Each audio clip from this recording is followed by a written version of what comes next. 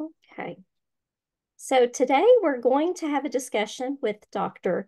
Jeremy E. Orr of UC San Diego, and we're going to discuss anesthesia for adults with neuromuscular breathing weakness. Dr. Orr is a board-certified pulmonary and critical care physician. He's an associate professor of medicine, and he specializes in hypoventilation disorders, neuromuscular respiratory weakness, chronic lung disease, non-invasive ventilation management, and critical care medicine. Not that you would, but don't use what we discussed today as a substitute for medical care. For medical care or advice related to breathing muscle weakness, seek the care of a clinician who specializes in the breathing issues of those with neuromuscular disease. And at this point, we're just going to review some of the questions from the Breathe community and talk about this very critical topic. So thank you so much, Dr. Orr, for agreeing to talk to us about procedures that may require anesthesia. And one of the first questions that folks tend to have on this is really, what is the most important information to provide the anesthesiologist, other than telling them the individual simply has a neuromuscular disease? Yeah, well, first of all, Andrea, thank you very much for having me here, and I really appreciate the efforts that you are making to raise awareness in this space, and I think it's really important and empowering. So thanks for that. Well, I think, what I would say about surgery for someone with neuromuscular disease is that it's obviously a stressful time. It's a thing that raises a lot of anxiety. And, overall, I think with good planning, surgery can be safe for patients with neuromuscular disease. But the key is really planning. And so I think that's what I'd probably overall emphasize the most. Although it is helpful to tell an anesthesiologist, hi, I'm a person living with neuromuscular disease, really to effectively manage things, they're going to need some more information. And in particular, you want to be able to tell them a bit more about your exact type of neuromuscular disease, because that's going to potentially change their management. And then from a pulmonary standpoint, being able to give them an assessment of the severity of the respiratory muscle involvement is really crucial. And so, that doesn't have to fall on the patient. Obviously, this can be something that your pulmonologist, communicates ahead of time. And we always recommend a preoperative visit with the pulmonologist prior to really pretty much any surgery that's going to require sedation. And during that visit, the pulmonologist will review everything, including the severity of lung function impairment, probably, reasonably well captured by the vital capacity. So you're definitely going to want to make sure that you have a vital capacity measurement prior to any surgery. And the peak cough flow or the cough peak flow is another metric that can be useful to obtain prior to surgery. Okay. So what respiratory risks should one consider with regard to any sort of procedure that's going to require anesthesia? Right. So I'd say there's sort of two main categories. One is postoperative respiratory failure. So this is the idea that the breathing after surgery can become more shallow, that the carbon dioxide levels can go up and oxygen levels can go down. And so someone can go from a compensated state into acute respiratory failure. So postoperative respiratory failure. And the second issue, which, these aren't mutually exclusive, is a postoperative infection, postoperative pneumonia is really what we worry about.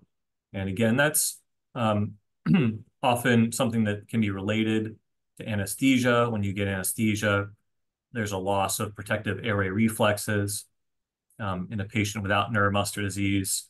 Um, that in of itself also, does carry some risk, but for a patient with neuromuscular disease that already had some level of impairment there, um, there may be an increased risk of aspiration, even microaspiration, which can lead to pneumonia.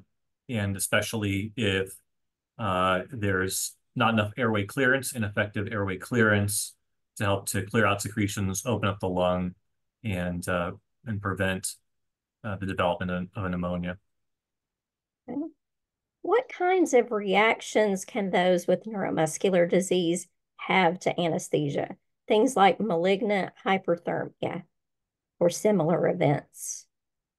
Yeah, so certain patients, certain neuromuscular diseases can result in a condition called malignant hyperthermia. And malignant hyperthermia is not specific per se to neuromuscular disease. Um, it can happen to even someone without a clinically apparent neuromuscular disease, but certain neuromuscular diseases have a greatly increased risk. And this is a condition where, with certain anesthetic agents, particularly certain volatile or inhaled anesthetics, that a person gets muscle rigidity and the temperature goes up into a life-threatening range. And it is a treatable condition, actually, if it's recognized early. There are medications that can be given if someone develops malignant hyperthermia. And, the anesthesiologists and the OR staff, they train for this. They're trained to recognize it. But of course, prevention is always way better than dealing with the complications. But, malignant hyperthermia is something to consider. Other reactions are related to the use of neuromuscular blockade. So when someone undergoes surgery, especially general anesthesia, um, they may be given medication to relax the muscles. And the reason that those medications are given is that, number one, they help with intubation or putting a breathing tube down into the windpipe if that's necessary for that type of procedure. And they also are useful in terms of creating good operating conditions for a surgeon. You don't want somebody moving, and even with sedation, people can potentially move. You don't want that to happen when someone is operating in a delicate spot. So those medications, again, in certain neuromuscular conditions, can cause issues like high potassium, and that can be life-threatening. Or they can have more of just a prolonged, so they don't cause an acute problem when it's given, but they take a long time to wear off. And that's probably one of the more common things for a lot of neuromuscular conditions, that the medications just hang around for a lot longer and make it harder to get somebody off of the respiratory support that they're getting in the operating room. Okay. We kind of already touched on this a little bit, but what kinds of anesthesia should be used to ensure the least impact to breathing for someone with NMD? Yeah, I mean, it requires a thoughtful approach, and I don't think there's a formula exactly. When we talk about anesthesia, very broadly, there's kind of like three levels. There's light anesthesia, and that's typically, sometimes people call it anxiolysis. That's maybe where they give somebody a very low dose of a benzodiazepine or a medication just to take the edge off a little bit. And sometimes that's done even for, a CAT scan or MRI or something like that. Very light anesthesia, that is the person's still plenty awake. It's not impeding their breathing in a substantial way. It's not making them asleep, but it's maybe akin to having a glass of wine or something like that. A level above that is something called moderate sedation. Sometimes people call it conscious sedation. There are other names, twilight. I've heard people call it twilight sedation. These are, it's a deeper level of anesthesia, and it basically is kind of like putting someone to sleep. I mean, it's not really sleep, but it's making it so that someone is with their eyes closed, but they are continuing to breathe on their own. They're continuing to protect their airway. And if you were to kind of rub on them, they'd wake up. And so that's moderate sedation. And of course, that level of sedation is when you say that they are breathing on their own, that's what you're talking about for a person without neuromuscular disease. So that can carry um, some risk of respiratory depression in a neuromuscular patient, because what normally wouldn't suppress the breathing in a patient without neuromuscular disease certainly could in a neuromuscular patient. The other thing about moderate sedation is sometimes, you're kind of giving the sedation, and sometimes the level of sedation is a little bit deeper than you were sort of going for. There isn't, an exact dose of medication that you give that's going to put everybody at level of moderate sedation. Sometimes they're getting actually a little bit deeper in sedation. We need to back off on the medication. So um, there isn't necessarily a bright line. The deepest level of sedation, I mean, it's called deep sedation or general anesthesia. And this is where someone is totally asleep, totally unresponsive, and unable to breathe on their own. And so what that means is that the person needs breathing support. And that can be done with an endotracheal tube, where the breathing tube is put down into the windpipe. It can be done with what's called a laryngeal mask airway that sits above the vocal cords and provides breathing support. It's really not commonly done with just BiPAP or non-invasive ventilation. Um, so those are the kind of three levels of anesthesia.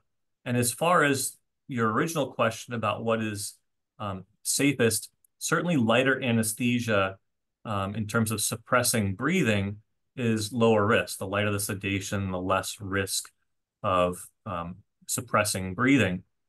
But at the same time, there's sometimes you need deeper sedation in order to safely do a surgery. And so for some people, or you might do something with moderate sedation in a person without neuromuscular disease, you might say, oh, there's a little bit too much risk of suppressing breathing. We're not going to try to walk that knife edge. We're just going to do this with general anesthesia so we can really make sure that the breathing is supported throughout the whole thing. So it depends a little bit. In general, I think we try to do the lightest sedation possible, but sometimes general anesthesia can actually be safer because you have already assumed that you need to support the breathing. And we touched on this a little bit too in one of your answers about anesthesia medications that should be avoided for someone with neuromuscular disease. Yeah, I don't know if there is a medication that needs to be avoided 100% of the time. There is medication, a type of neuromuscular blockade medication that's called a depolarizing Mhm. medication. It's actually pretty uncommon that it's used these days because the other medication alternatives are just as good, if not better, and they're safer. So that's called succinylcholine, Mhm. and it's uncommon that that's actually used. Um, but you never know if you're outside of the U.S. or I certainly haven't practiced everywhere in the U.S., so I can't speak to every situation. But I think in general, that's a medication that's sort of best avoided for patients with neuromuscular disease, succinylcholine. Okay. And then what about other medications that should be avoided before, during, and after surgery? Things like sedating medications or medications that could suppress respiratory drive. Right. Well, this gets a little bit into the risk because it's going to vary from person to person. And a person with pretty intact lung function, some of these medications are unlikely to have a big effect. But for people with low lung function, they may have a bigger outsized effect. The cutoff we like to use, and it's purely as like a guidepost. It's not an absolute rule. Mhm. But when the vital capacity is below 50% of the predicted value, we do worry a bit about sedating medications and how they might suppress breathing. And those types of medications um, include benzodiazepine medications. I think in general, at low doses, those medications alone don't suppress breathing. We probably worry a bit more about opioid pain medications. Opioid pain medications are things like morphine, oxycodone, Dilaudid.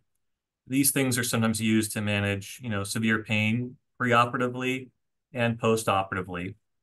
And I'm certainly not saying don't use those medications because, pain is important and it needs to be treated. But what needs to happen is that one uses the lowest effective dose.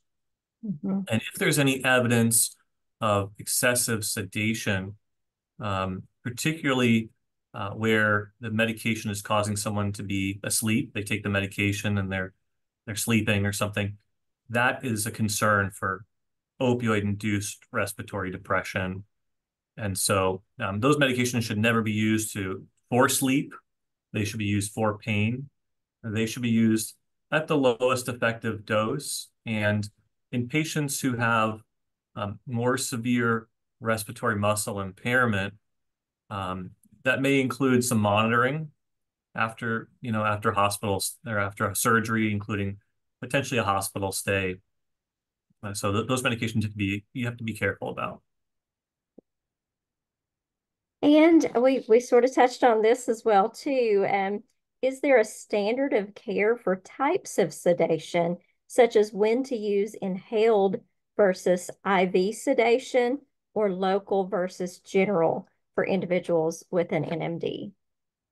Yes. So again, for patients who are at risk for malignant hyperthermia by nature of their specific neuromuscular disease, and it's not all neuromuscular diseases. It's certain ones. It's ones that typically affect kind of how calcium flows in the muscle cells.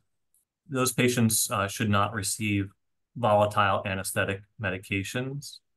Um, but again, that's not every single patient, so it's important to know your diagnosis.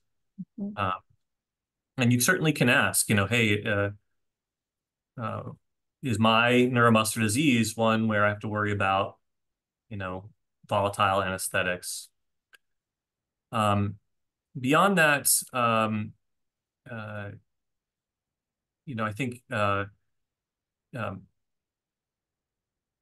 that's probably the main one I would mention as a specific risk. I think any of the other medications, it's a bit of a judgment about, risk versus benefit. And again, there are a number of different ways to do a procedure. And so if there's an option to do it safely with a lighter level of sedation, including local sedation, that might be worth pursuing. For example, when we have our interventional radiologists place gastrostomy tubes or feeding tubes for the stomach, they typically can do it just with local anesthesia. And it used to be that those were done with more moderate sedation. But what happened is our interventional radiologist got really good at doing those procedures and really good at getting really good local anesthesia. So, it's always reasonable to ask, what concerns do you have about my specific neuromuscular disease? What are the options as far as anesthesia, and are any of those better in terms of reducing my risk? And then, of course, for those that don't have an exact diagnosis, which we actually see a fair amount of people that don't, um, those they just have to avoid what could potentially be most harmful. Yeah, I think that's right. Certainly, if you're a total unknown, you can still do surgery safely. It just may take a little bit more planning. It may involve a little bit of a different plan than what they typically do. So they need to kind of, plan ahead and make sure that the anesthesiologist and the surgeon are confident that, the amount of sedation is going to be appropriate. Um, But, I think the volatile anesthetics um, uh, aren't the only game in town for anesthesia. There's, IV medications like propofol that can give a very nice deep level of sedation. And, maybe it's a little bit different than what they would typically do, but with the right planning, it can still be done safely. Okay. What about personal equipment, specifically respiratory equipment that we should take along for any procedure? Right. So this is going to vary a little bit from hospital to hospital. I'll tell you what we have been doing at UCSD. Um, what we have taken the position of is that our patients with neuromuscular disease that are using BiPAP or non-invasive ventilation, that are using cough assist or mechanical insufflation, exsufflation, that we've spent time, adjusting those devices and getting them set individualized for each patient. And so we actually think that patients are better off bringing their own equipment when they have a surgery and after the surgery, if they're being monitored in the hospital, or they're taking a nap after surgery, that they probably are better off being on their own equipment. Some hospitals say that that's a liability because they don't know if that machine that you have has been checked on appropriately, or you bought it on eBay, or what. It's a reasonable concern, and so they say, you need to use the hospital equipment. And I don't think that's the wrong answer as long as you have an inpatient respiratory therapist or anesthesiologist that is knowledgeable and attuned to the fact that, you can't just slap on any old device and pick any old settings. It's going to potentially require a little bit of adjustment there at the bedside to make sure that it's supporting the breathing appropriately. So it takes a few more steps. For us, we've said, I think it's um, more straightforward and maybe a little less anxiety provoking to just use those settings that we know work already. Um, but again, it's going to vary from hospital to hospital. And so it's good to ask ahead of time um, what the plan is, understand what you're looking at after surgery. Um, you can certainly always bring your equipment. And even if they say, oh, you can't use that here, you could plug it in and turn it on and pull up the settings. And that could give them a good starting place in terms of translating that to the equipment they have there in the hospital. Definitely. Do you have any tips to avoid complications during and after procedures with anesthesia? Hmm. Well, I think the biggest tip is, as I said before, is just planning. Avoiding issues is all about planning. Mm. Um, Beyond that, I think it's early detection of complications. And so if you've had a surgery and you've gone home and the breathing's off, or you're developing any infectious signs or symptoms, you don't want to wait. You don't want to say, I'm just going to wait it out and, I'm sure it'll get better. And I don't want to bother anybody. Um, every surgeon and anesthesiologist wants the surgery to go as safely as possible.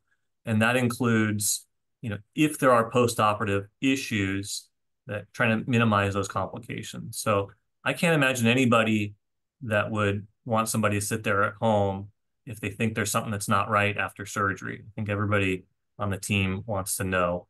So that's what I would encourage. Just if there's anything that seems off, that you're using your BiPAP, or let's say you don't use a BiPAP, but you're having shortness of breath, um, or you're having some phlegm and maybe some chills or something like that, reach out to somebody and get checked out. There seems to be quite a bit of anxiety about limited mouth opening and contractures with regard to intubation, and how are those things worked around, even potentially neck contractures that might make our intubation a little more difficult than the average person. Right. So, the anesthesiologists and critical care doctors, we have this idea of a difficult airway.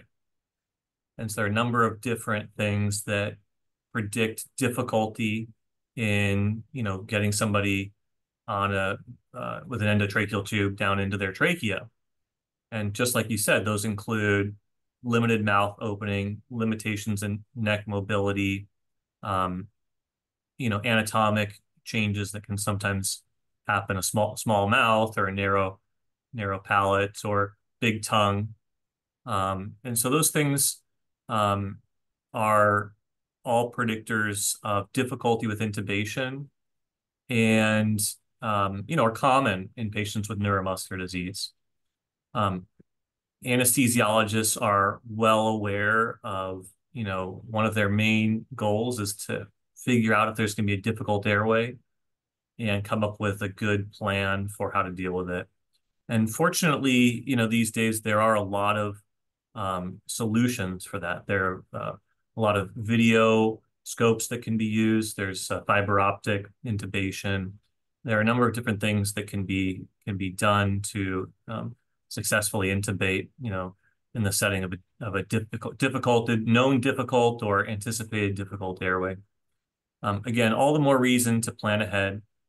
So that the anesthesiologist can have adequate time to have a plan. Um, and this is, maybe we're going to touch on this later, but in most for most surgeries, that includes a preoperative consultation with an anesthesiologist, where you're not just seeing them right immediately prior to the procedure, but you're actually seeing them in a clinic, a week or two, or maybe a few days before the surgery, so they can really have time to do a full assessment, come up with a plan, and make sure they have all the tools that are needed available. Okay. What about breathing support being managed during an oral surgery? This one tends to come up pretty frequently within our community. Yeah, we just had a situation with a patient of mine with spinal muscular atrophy who needed to have a very extensive oral surgery, and it was challenging. And we ended up actually having to keep her on the ventilator with the endotracheal tube down for a while until we were confident that we could get her pain under good control, that any oozing or things like that, that those things were under good control. Um, so sometimes things like that need to happen. When someone has oral surgery, using a BiPAP or cough assist can be tough. So again, that's one of those situations where you might not want to extubate right away.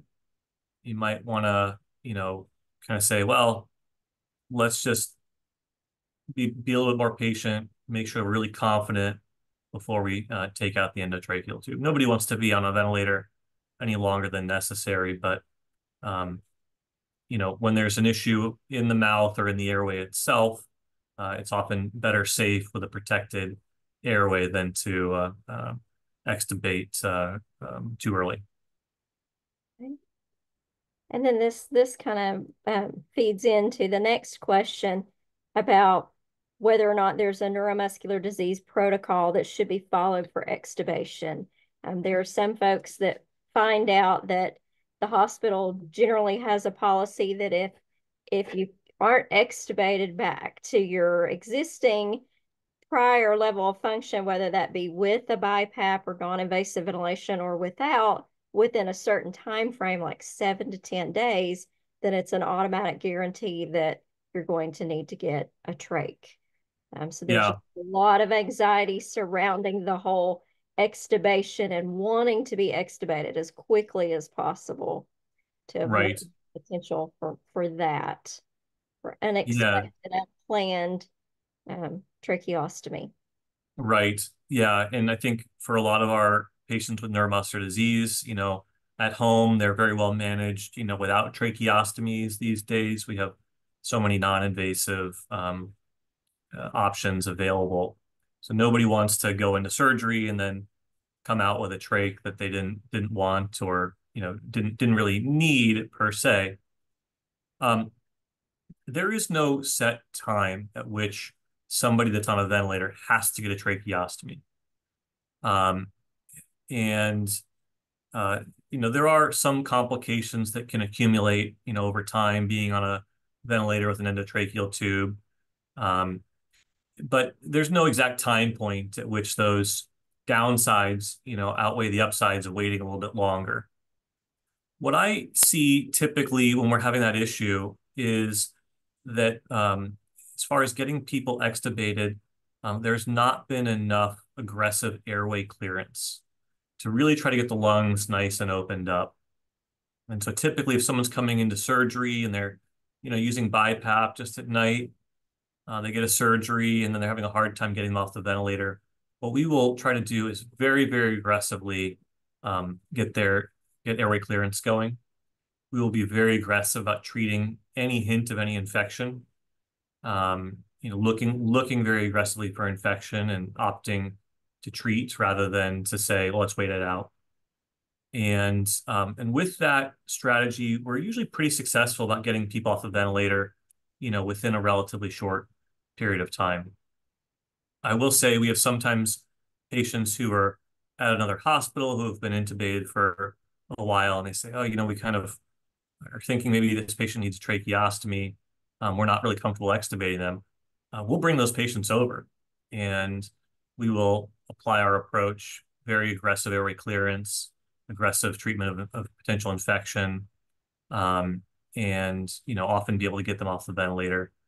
So I think if there's a concern that someone is stuck on a ventilator and not able to come off, even though they were doing pretty well prior to going into surgery, it may just require a little bit of a different approach. It may require reaching out and saying, is there anybody else we can talk to that might have other ideas about how to come off the ventilator, and just recognizing that there isn't a ticking clock or anything like that says, if you hit 2 weeks, you got to get a tracheostomy. It's just not true. Certainly, you don't want to ever have to wait 2 weeks. I would recommend, if you're not making progress within a couple of days or so, to start having the conversation of, hey, can we change our approach? Can we talk to somebody else about, other ideas? So you're not kind of pushing up on being on the ventilator 2 weeks and being frustrated, and everybody's frustrated. So start those conversations early if the progress is not being made. But there's no ticking clock. Okay. What do you think about having in advance planned with your pulmonary clinician and written out an extubation plan to share with the team prior to the procedure? Is that something that could potentially be done? I mean, obviously things change in the moment, but to go in with a written plan, is that something you might advise? Yeah, when we see our patients for preoperative consultation in the pulmonary clinic, in our ventilation clinic, in our note we will detail what we foresee as being a reasonable plan Mhm. for extubation. And some of this is a bit boilerplate, but I think having it down there on paper that, well, I guess this virtual paper these days, but where, it can be referenced, hey, this is what my pulmonologist kind of wanted to do. Um, and that's often helpful as a starting point for the anesthesiologist and the post-operative team. So yeah, again, it comes down to planning. And again, a lot of this is about, just getting back to the interventions that you were doing before the surgery. If you were being appropriately managed before and with BiPAP and cough assist, getting back to those things. Okay. What about post-operative oxygen saturation levels and managing those and potentially um, having the challenge where maybe the individual is not yet on any sort of assisted or mechanical ventilation, and there's that push from hospital staff to get them on a nasal cannula with oxygen. Yeah. So oxygen, is used routinely in the post-operative setting. People without neuromuscular disease will get a little bit of atelectasis or lung compression. There's little secretions, things like that, that cause oxygen levels to be a little bit low. And so it's very safely treated in patients without neuromuscular disease with a little touch of oxygen. For a neuromuscular patient, there's two main concerns with oxygen, supplemental oxygen. Mhm. One is that if you give very high concentrations of oxygen, that can suppress breathing. And so it turns out oxygen is not the main driver of our breathing, um, but it does have a contribution, a small contribution. And if you really excessively increase oxygen levels, the respiratory drive can go down. I think that's an overall minor concern, um, because it's just not that common for people to be put on super high amounts of oxygen anymore.